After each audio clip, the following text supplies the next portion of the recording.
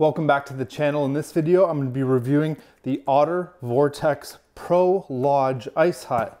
Brand new this season, picked it up at Cabela's. I'm going to open it up inside and then we're going to go outside and set it up.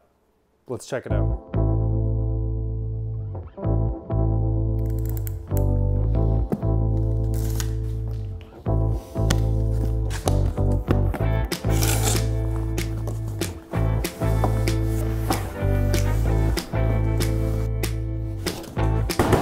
Okay, so right off the hop, very portable seeming.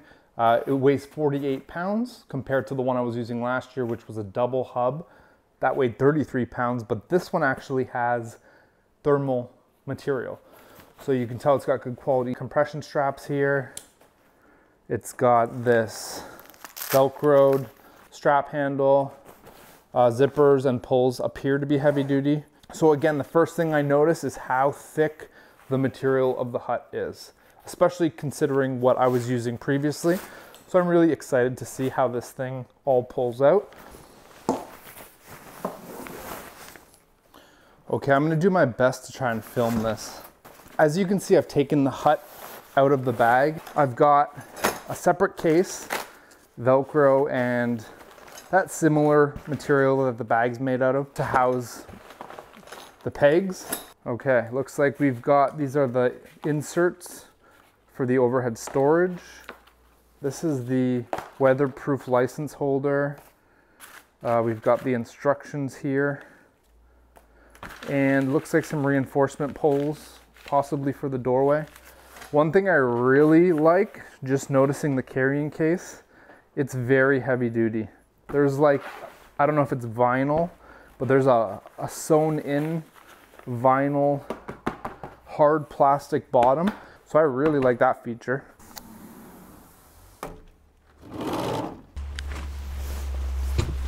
So really easy to handle. It's kind of wet and raining out here, not ideal conditions, but we'll make it work. Looks like a tension strap here, so you just release that and everything kind of comes out. Pretty straightforward.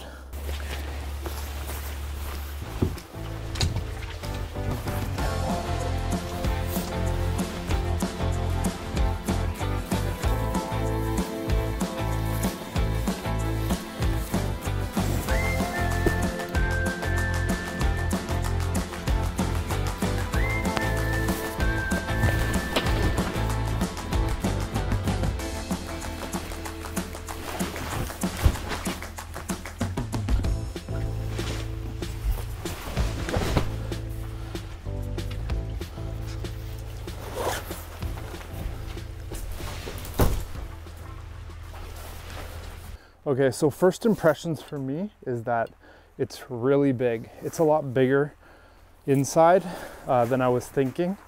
I'm 6'2", and I don't know if you can tell, but I've got a lot of room in here. And again, sorry if the lighting's not great, but I can easily, I know there's that netting that I'll put on shortly for storage, but tons of space to stand up, walk around in here. You saw how easy it was for me to lift that up. We've got reinforced Velcro vents. We've got one here. We've got one on the other side here as well. So those are nice. Okay, you have your lower window, which has Velcro on it so you can prop it open. The reason why these ones are lower is, in theory, you're sitting there fishing, you can keep an eye on your tip-ups. So they're at great eye level, you're not straining to look. Okay, so then you've got your standard higher window. So this comes down here. One thing I did notice is that it does sort of impede with this doorway here, but it's not the end of the world. Maybe you can go like that. That's probably exactly why you do that. Oh, they thought of everything. Wow. Okay, so never mind, it doesn't impede with your doorway. You could just throw it like that. So there's two of these lower windows. We have another one on that side, and there's two of the higher windows. You've got one there, and we've got another one here. And again, this one similarly, oh, I guess they both go like that. Okay, very cool. So I guess this one can actually go up too. Cool, very neat. Like that. It really tucks things away. What was neat, and I actually didn't realize this, is that there is a side door here. So these are the older style doors, which I honestly hate. Trying to get through that walkway down here when you have a floating suit on and baffin boots on and you're trying to catch a tip up, that's a recipe for disaster. So nice to have an option. It doesn't take up any extra room. Why I bought this shack was really this door here.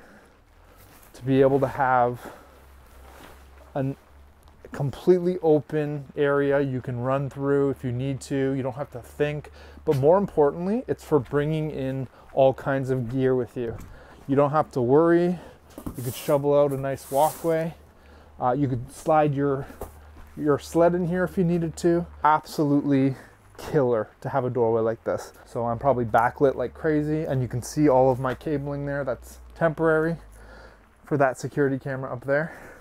However, this is the reason I bought this shack. This is the competitive edge that this hut had over the others.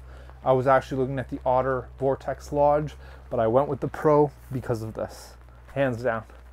So it was a little bit heavier, more fishable space. You get an extra 10 feet when you upgrade to the Pro Lodge versus the Lodge, but you also get this doorway, and that's key to me. So as in most Otter huts that I've seen, this is my first time owning one, but I know a lot of them have this. They have this stowaway pocket, which is really easy. Great way to keep things off the ground, keep them dry. You know, you could throw your cell phone in there, some extra batteries, a sandwich, whatever. And you've got the 4 rod holders. So really great to keep your gear off the ground. You're not getting everything wet and icy. And you've got 2 of those. You have another one identical over here. So if you're fishing with 2 people, you can keep your gear out of each other's way. Really convenient that way. I've also been noticing a lot of these extra support ties. I haven't tied these up, but I will when I'm out fishing. But it just goes to show, like, extra reinforcement for those windier days. And there's 2 of the external propane ports. So you would run your hose through here, and there's a Velcro flap outside that you could run to your propane tank to keep the weather out. And there's another one over here. So super convenient that way. Pretty straightforward. These just clip on to the little hoops that are sewn into the shack. And then I believe this is how it goes up here. You just clip one end to here, one end to here, and away you go. So there's one there, and I've got a second one that will go right up there. I'll do that after. And again, you're not gonna put like anything crazy heavy in there, but you'll definitely be able to tuck your sweater away, you know, maybe some reading material or whatever you have that you want easy access to, or more importantly, you don't want it to get wet. Really cool. This is high quality stuff. This should last a long time. Years and years of very, you know, rough fishing, which is how I go. You saw me spring it up, no problem, in a couple of seconds. It was less than a minute to get this thing up. Okay, let's do a walk around the outside now. I'll close this up so you see that Velcro there. Again, very heavy duty zippers. I'm filming this with one hand and doing that with the other. So you've got the Velcro there. You've got the individual pockets for the wind tie down straps. Metal, solid metal. Really high end, really high quality.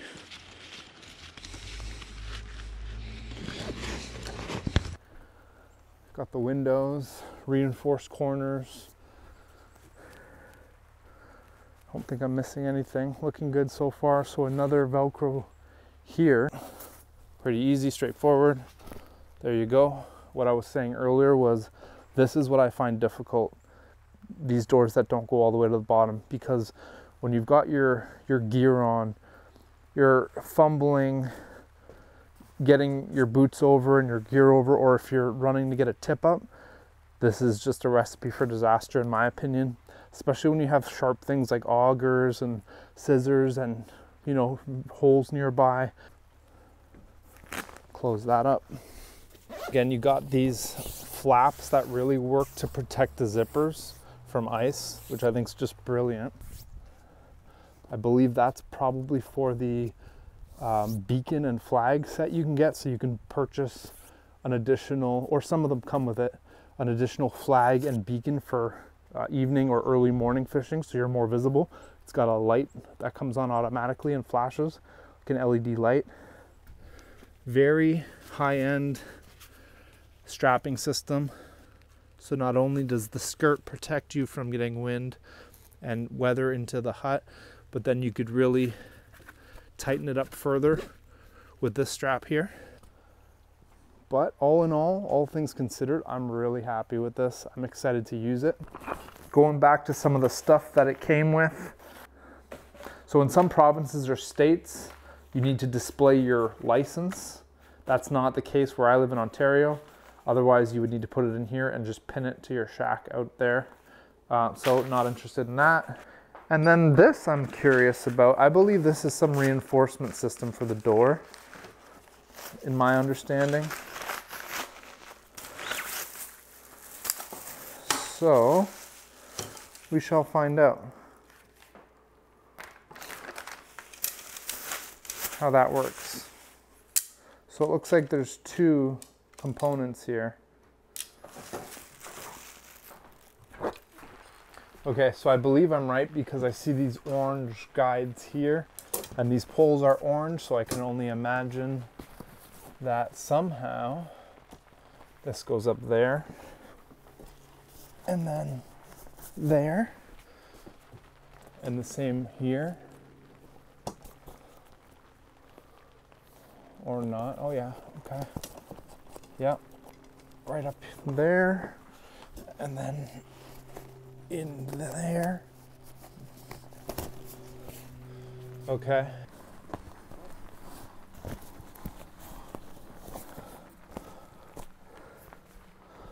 Okay. And I guess this goes like that. And then this straps in there. So I'm guessing that just provides some rigidity to the doorway.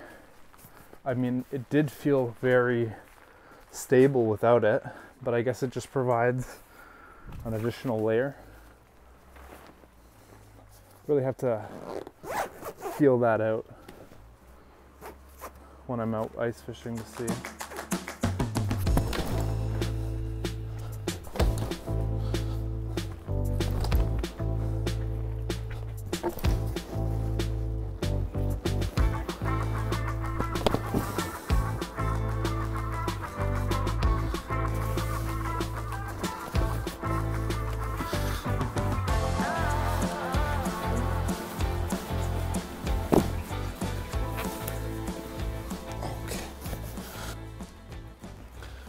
Okay, I'm actually gonna throw this in my garage. I'm not gonna put it back in the case. I let it dry out a little bit, but as you can see, it's nothing to put away and to carry around. You got your peg set, and it's full of your pegs. So pretty straightforward, lightweight. I'm guessing some sort of aluminum, and they've got a rubber cap on them. So what more do you need? It's very important that you peg your tent coming from somebody who's not ashamed to say he's learned the hard way. For those of you who don't know what I'm talking about, don't forget to check out my other video. Jesus, okay. Where that happened. And I definitely won't be doing that again. Make sure you subscribe. I have a ton of ice fishing videos, and there's gonna be a lot more content coming this year. Thanks for watching. Have a great day.